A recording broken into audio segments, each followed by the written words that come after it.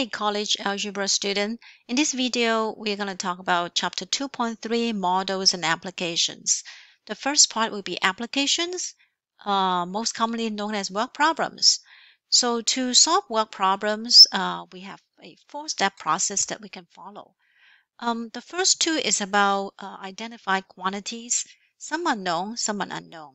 So first we identify the known quantities, and then we also identify the one that we want to find, the unknown quantities. We would assign a variable name for it, like X or Y, whatever that you want to do.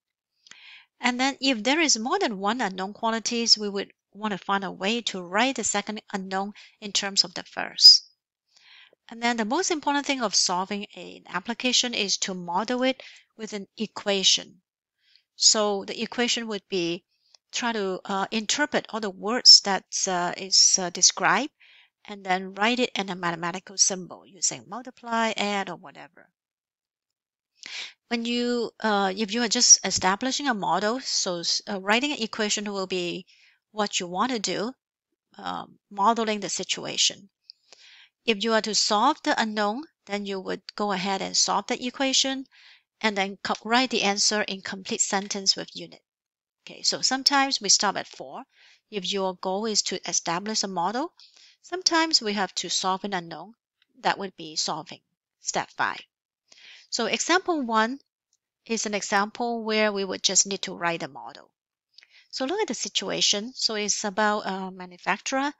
A manufacturer uses $250 per unit to produce an item. So if you want to produce 1, you spend $250. If you want to produce 2, you do $250 times 2, etc. The expense for monthly salaries is $3,300 per month and $300 for utilities. So these expenses are not related to the number of units you produce, but you have to pay anyway. Write the equation. So look at the question here. They do not want you to solve anything, but they ask you for writing an equation. So that means establish a model that would model monthly costs. So at the end of the question, your goal is to establish a cost, an equation that calculate costs. So that's what we call by modeling. So you do not want to solve anything, but you want to have an equation that gives something called cost. C equal to what? So cost is usually what involve what you spends, right? So most of the time for manufacturing, it would be basic cost that is not related to how much you manufacture plus cost per units times the number of units, right? Which is X. This is the number of units that you don't know, but you are giving it an identity, giving it a variable X. So this is the total cost. And do we know, is there anything that we know? Basic cost is, they actually tell us it is not 250, but 3,300 and 300. You have to pay both. And then for the cost per unit is 250. But this is for 1. If you're manufacturing X item, you multiply by X. So this would be the model, or what we call an equation, that gives us the monthly cost per month for the manufacturer. So combine the first two together, we have 3,600 plus 250X. That gives us an equation. And this is called modeling. Example 2 would be solving an equation. So let's look at this. A phone plan charges $40 basic fee. So whenever we deal with cost, we always have basic fee. And then 20 per device for 4 gig data per line.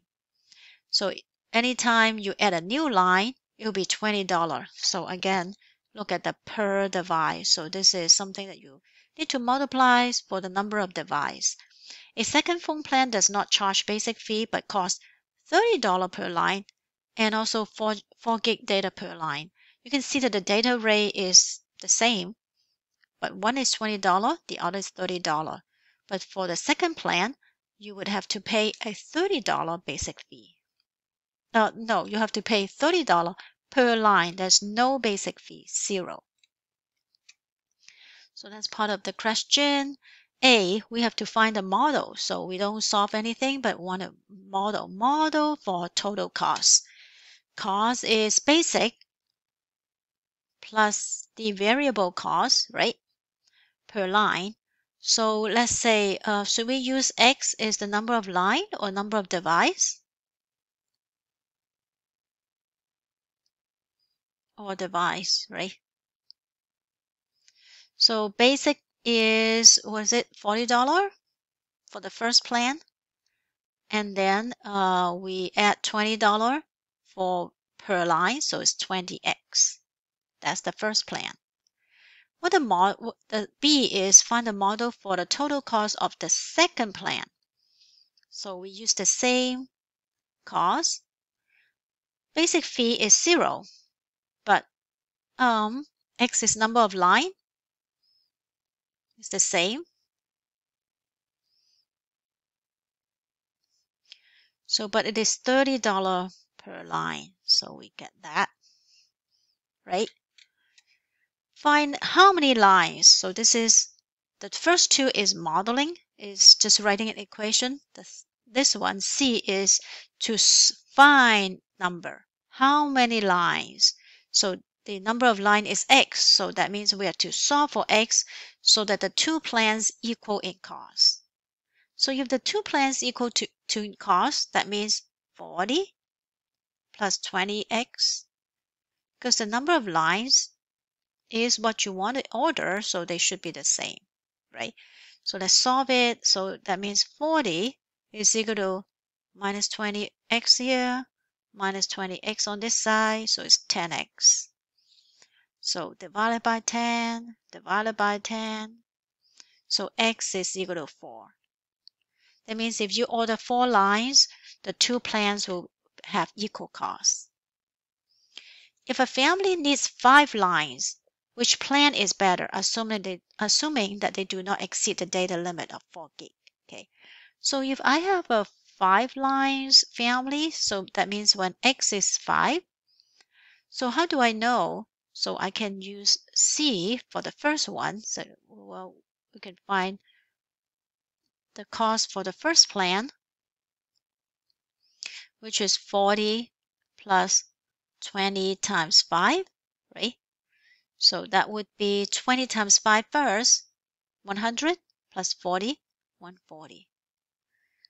For the second plan, we use the model to calculate. It's 0, so it's just 30 times 5. It is 150. So which plan is better? Assuming they don't exceed, the data plan would be first plan is 140, is cheaper. So first plan is cheaper. So that would be a better deal if you're ordering 5 line. If it's 4 line, then they are the same. Okay, so that's how you compare this cost. And for C, that's how you solve. Okay. Example 3. I think this would be example 3. Yeah. Paul has $20,000 to invest. His intent is to earn 11% interest on his investment. So the total interest that he won from this investment is 11% for this. He can invest part of his money at 8% interest and part at 12% interest. So this is all he has, but he can split it into 2 parts so that one of it is 8%, the other is 12%. How much does Paul need to invest in each option to make a total of 11% return on his $20,000? Okay, so what do we know? We know that the total is 20,000, right? Total investment.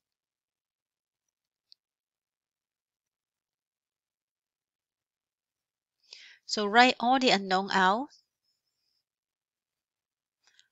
What is the unknown that they want? How much does Paul need to invest in each option? So he has 2 options. want to invest at X%.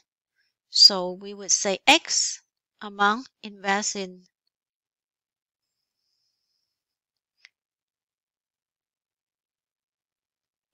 for X% interest.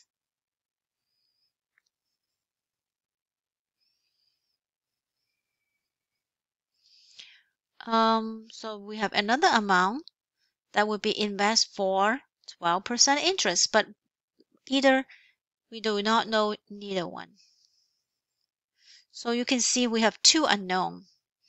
Can I write this unknown in terms of X without using Y, without using a new unknown? Well, we know the $20,000 is the total. So if I invest 8% for if I invest X amount for the 8% in interest investment, the rest will be what? So let's just say this is $20,000. We put them this way, and then this part is among X. So obviously the rest is what? 2,000, 20,000 minus X, right?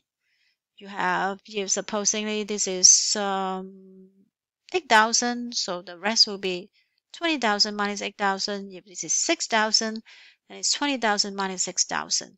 So instead of saying Y, we would use 20,000 minus X. So we have, two unknown, both of them are unknown, but I write both of them in terms of X. Now we are to write an equation. The equation says that total investment should equal to 11% of this. So what is the total investment? So we will just pretend that we know this is X and we are earning 8%. So what would we earn? Our return will be X times 8%, 0.08. Of course, we write it as a decimal. And what about this second investment earning 12%? So we'll say this amount, I don't know what it is, but for algebra, even if you don't know it, you can still multiply it times 0.12. Right? So this is the first interest I get, this is the second interest I get, but totally it should equal to 12%, no, 11% of the $20,000. So that would equal to $20,000, 11%. Right? Because interest means you have the principal times the rate. So this is our equation. We pretend that we know what amount we have. We multiply the 8%. We pretend to know what the second part is. We multiply by 12%. And it turns out to be this, what we want. So now let's solve it. So the first part would be to remove the grouping symbol. So this would be 0.08x plus 0.12 times 20,000 would be 12 times 200. So it will be 2,400 minus 0.12x, right? So it's kind of like distribute backward like this. And then this would be 2,200. Okay. And then we would combine like terms. So 0.08x minus 0.12x is negative 0.04x. And also we would minus 2,400 on this side, minus 2,400 on this side.